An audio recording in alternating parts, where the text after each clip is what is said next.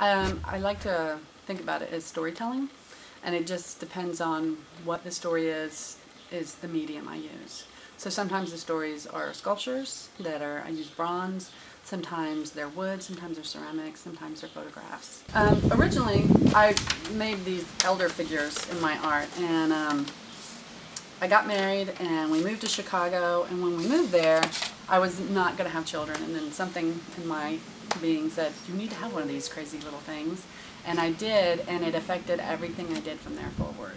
It was like all the stories I heard from my mom and about how you care for your kids and native stories really started to affect how I looked at my art and then telling stories about that. So I look at children and how they play and how they're creative in their imagination, and that has started to come into the work.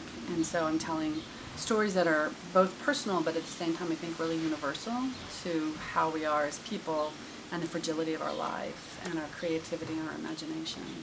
I opened Friday, May 1st at JRB, and it's just the first time I've ever exhibited photographs, so there's 10 large photos there. I opened May the 7th at M.A. Doran in Tulsa, and that is part of their 2015 National Contemporary Realist Show, and so I have a few pieces there. And then on the 8th we opened a group show at Dreamer Concept called What Does Hope Look Like to You? And in that one it was a really nice project because we actually worked with Native American children for a workshop about how to take photos and what does hope represent. And in that one it's close to my heart because my daughter and my son both got to have photographs in there as well. So they were given disposable cameras and got to go take pictures. So I have 2 photos and 2 sculptures there.